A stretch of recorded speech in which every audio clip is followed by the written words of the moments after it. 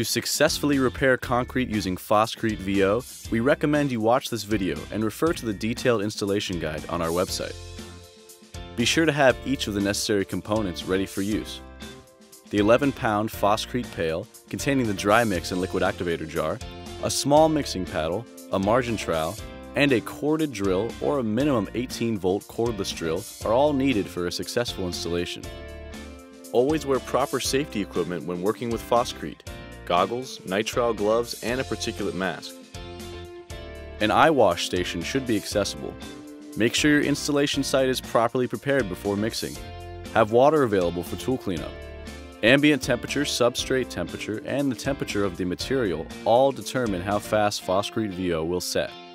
When working in hot temperatures, chill the VO pail on ice prior to mixing to extend your working time.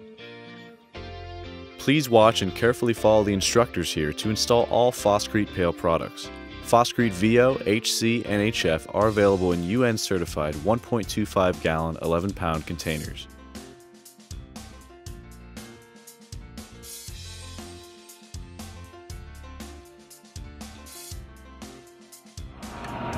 Pour all its contents into the hole. Push the VO down inside the liquid. Make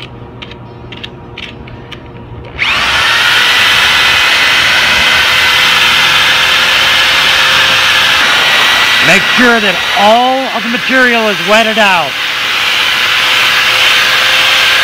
Now it looks like it's wetted out, but it's sandy. You've got still dry mix in there. You got to make sure that all of this is mixed up and all wetted out.